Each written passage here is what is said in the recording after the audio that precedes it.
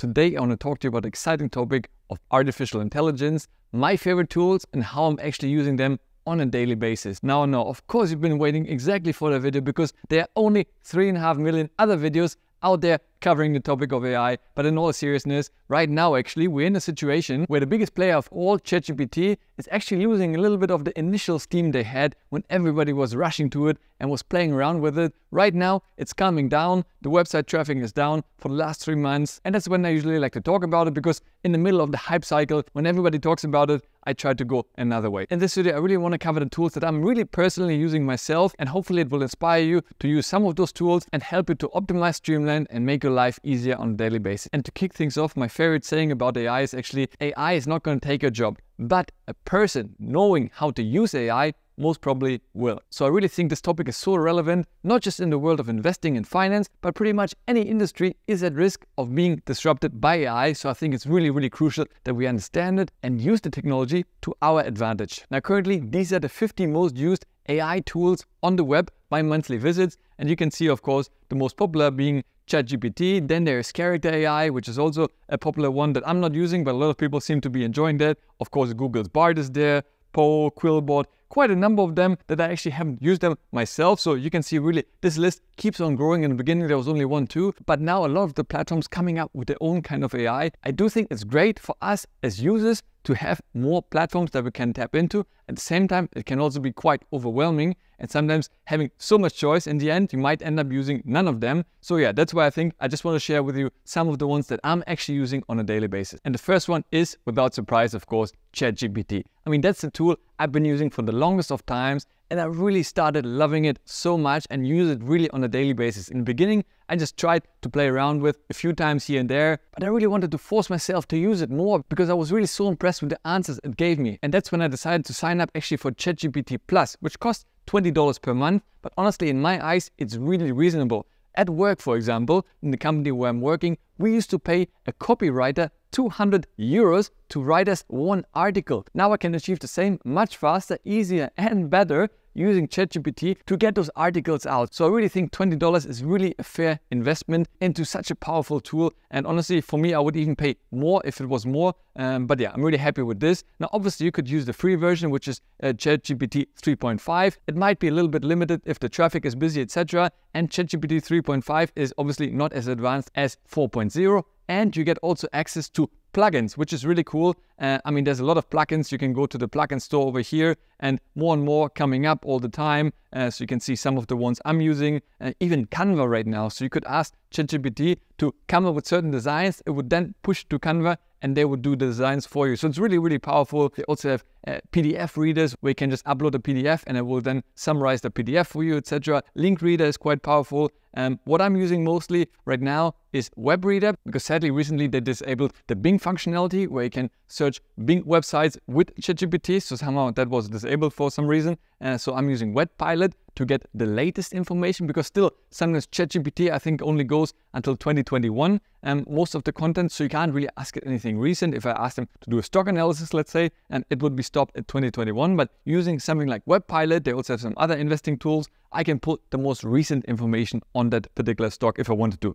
VoxScript is another great one. For example, you could read any YouTube video that you like, you could ask it to summarize it or anything that you like about the video, or for example for your own video, if you create a video and then just ask ChatGPT to write a blog post or a newsletter based on your own video. So it can be really powerful, and I really love those extensions, even though most of the time actually I just search in default and then ask anything I want. Now, one very crucial and important thing about ChatGPT, because a lot of people that I hear after they played around with say, well, it's actually not that good, it gives you a lot of generic answers. And honestly, it's like anything in life. The better you ask your question and provide context to ChatGPT, the better your answer is going to be. If you just ask a random question or task to do, write me an inspiring Instagram post, it doesn't know anything about you. How can it write something that really fits? But the more you feed it and really give a lot of insights to ChatGPT, the better it will be. And honestly, I've really spent time developing it, watching a lot of videos, how to prompt. It's called prompting. There's even prompt engineers these days who really specialize in the way you ask it to come up with the answer. And the better you prompt, the more specific you are, the better your answer. And honestly, you'll be blown away. And most recently in ChatGPT Plus, there's a great new feature, and that's called custom instructions. So here you can really feed ChatGPT with all the information about you, your background, etc. So it doesn't have to ask you every single time. At the same time, you can also ask it how it wants you to respond. So I will say, obviously, to respond in an educated, smart, witty, funny way, use emojis, very relevant, my name is Kai, etc. So you can really feed it as much as possible. And knowing that, every new chat or every new question or task that you ask to do, it will answer, keeping that in consideration and answer accordingly, which really saves time and makes your answer already so much better than if you just ask it a blank question. So that's really something powerful that I believe right now is only with the Plus version. And if you haven't used it, really make use of custom instructions. It's so powerful. I wish they would have different profiles, because sometimes I ask ChatGPT questions under my personal persona, where I write, let's say, on LinkedIn for my current job, which is quite different from my YouTube persona, so to say. So there I would want it to answer a bit more professional in a different tone, language, and I have a different background, obviously, versus anything YouTube related, where I want to be a bit more fun and casual, etc. So it would be cool if in the future they had two different profiles that you can switch between, because sometimes when I now get the answer for my personal LinkedIn profile, it sounds quite different, and then I have to tell it again, you know, I have this and this background, etc. But overall, really, really amazing tool. And another hack, how I love using ChatGPT, is rather than typing all my instructions and questioning to here, which can sometimes be really long, because I really believe in getting more context, writing a longer question than a 1 or 2 sentence question. So sometimes it can really take time. So instead of typing it, what I do is, and most computers can do that, and with Apple it's very easy. There's one button, is the voice input, very easy. I just press my microphone here. Please write me 10 YouTube video ideas about personal finance and investing. Make those topics relevant, interesting, engaging, and centered around investing into dividend growing stocks. Boom. And just like that, ChatGPT gets to work. And I can sit back, get a coffee, wait for the ideas, and once I come back, I already have a list of ideas that I can start working on, etc. So it's really, really powerful, and it really saves me time, because obviously that was still a short question, but sometimes I really ask it, for example, business ideas, and I really describe my ideal customer avatar, you know, things I want to do, etc. So it can be really a long instruction, and if I had to type it all out, it might be overwhelming. This way, I can just use my voice input, and it will be so much faster. I believe the same could be done in Windows. I think they also have voice input, so it's really, really powerful, and it saves so much time. And boom, right here, I have a list of ideas that I can then later on, you know, if I like, for example, number 4, I can ask to elaborate it, write me a script, etc. So then it's a good base to start working on it. Obviously, AI cannot do everything for you, but I really see it as a personal assistant, personal butler in a way, if you want, that helps you to optimize certain things, save time, and then you can layer your own creativity, your own touch on top of it. I think it just increases the baseline creativity, ability, and output of humans. But on top of it, I think the cherry on top is that human input element on there. So yeah, that's just my opinion on AI. And the cool thing is, recently they also came out finally with an iOS app. I believe also on Android you can get it. You can just download it and you will have ChatGPT on the go in your pocket.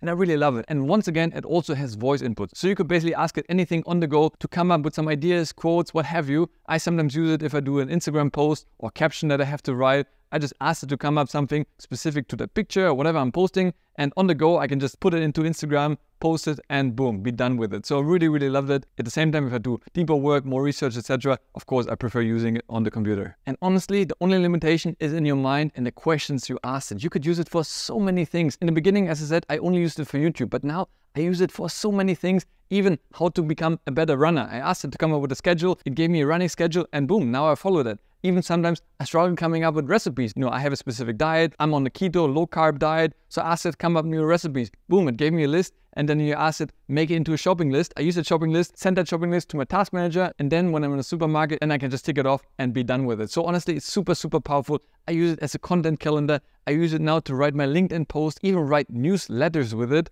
And honestly, it saves so much time. Obviously, I'm going to make certain tweaks to it and so on. But as I said, the base at least is there, and then you can elaborate. Because sometimes the worst, if you start staring at a blank page, you don't know where to start, it can really help you get started. Same with certain emails. It's not that I don't know what to reply. I may not have the time or desire to reply. Then I can just copy the email into ChatGPT, ask to reply in a friendly manner to the client offer, accept the offer, whatever it may be, and it will give you a nice reply. In most cases, it's, let's say, 90-95% okay. Just copy it in and shoot back the email. So it saves me so much time. It's unbelievable. I used to have a PA. in the company that I'm running.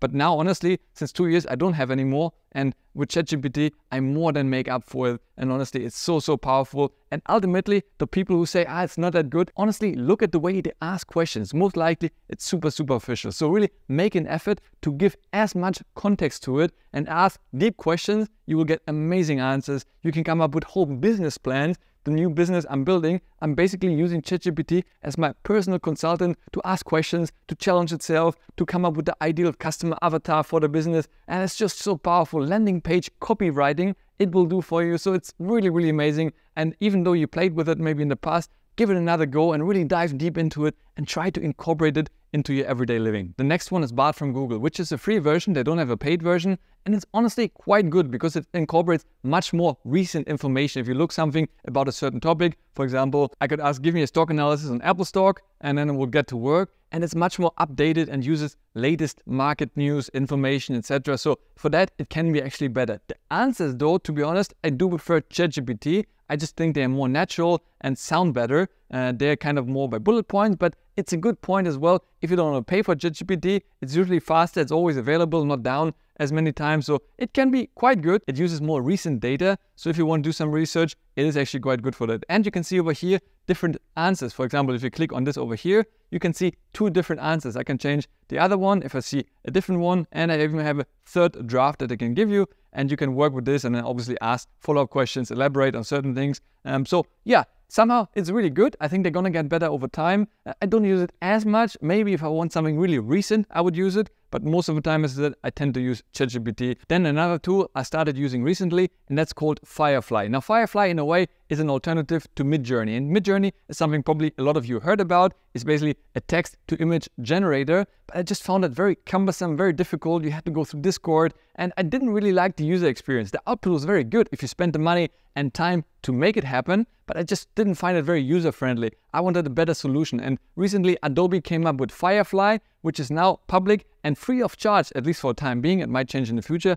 It's really a cool tool and a much better, in my eyes, alternative. So they offer 3 main features. One of them is text to image over here. Another one is generative fills. You can basically replace certain parts of the image with something you want, or you can enlarge if you have a picture, a small picture of something, and it will then automatically add more details to the picture from AI based. And you can even have text effect. So write anything you want and fill it with some kind of patterns or picture what you want. So it's really cool, as you can see, some nice letters. So with this, let's have a look into the text to image, which is the closest alternative to Midjourney. So you can see over here already some beautiful pictures and samples, which you can see. And you can see how the prompt was done. Once again, it goes back to prompting. The same with Midjourney. The better you prompt, the better your output is. So you can see that over here. So for example, I want to come up with a new YouTube thumbnail, and I could ask it a Bitcoin on the street cinematic look. Go ahead, click enter, and it will take a second and we'll come up with a couple of first suggestions, and boom, it's right here. It literally took a couple of seconds. I could change, of course, some of the things. Do I want the art, the graphic,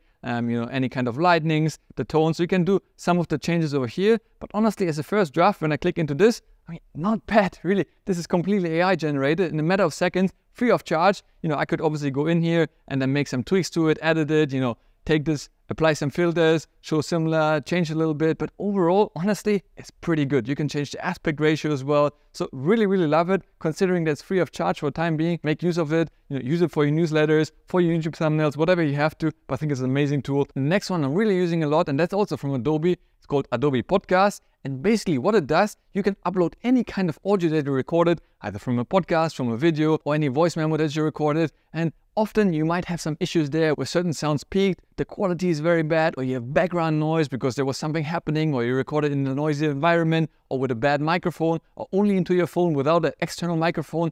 And quite often it's really, really bad quality. Try it out. Just upload the file over here. Obviously, it goes only up to 30 minutes on the free plan and up to 500 megabytes. But most of the case, that will be plenty, and that resets every single day. It will take less than a minute, and then you can download the file, and honestly, you'll be blown away by how much better it is. I use it for every single one of my YouTube videos, even though I'm using right now an external mic. Sometimes I don't feel like setting it up, and I just record into my Mac, and the quality is not that good. But after you upload into here, it sounds like you recorded it with a professional microphone. It also silences transitions. If, for example, I make a hard cut between my two sentences, it will automatically fade out and then fade in the new sentence. So it's really super nice. It's free of charge, and that's something I really use a lot. Even my wife, she has a podcast, and sometimes, she records in a noisy environment. She asked me, can you make my sound better? And it really sounds quite bad recorded on the phone. Then I download it, put it through here, upload it, send it back to her. Takes me a couple of minutes, and honestly, it's like day and night. So definitely check this one out as well. And the last AI that I really use on a daily basis, and that's called KAI.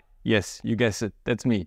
Actually, what I mean by it is your own mindset, because ultimately that drives everything else. If you don't develop and stay up to date with what's happening, how you can use those tools, ultimately you're gonna have the best tools in the world. But if you don't use them and don't know how to use them, they are meaningless, because you as the user need to tell the machine what to do to use it to your own advantage. And I know a lot of people say all this AI is not really nice, it's not good for humanity. But guys, like it or not, it's not gonna go anywhere.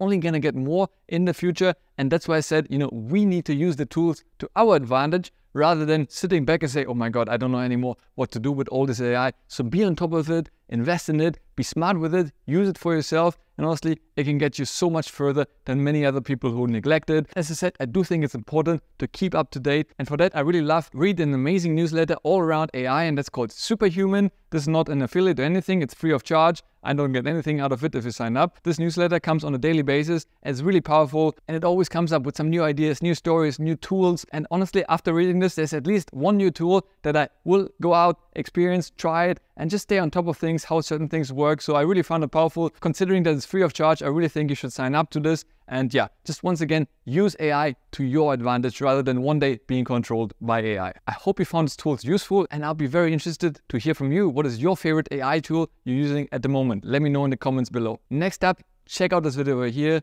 As always, stay healthy, get wealthy, and I'll see you in the next one. Ciao.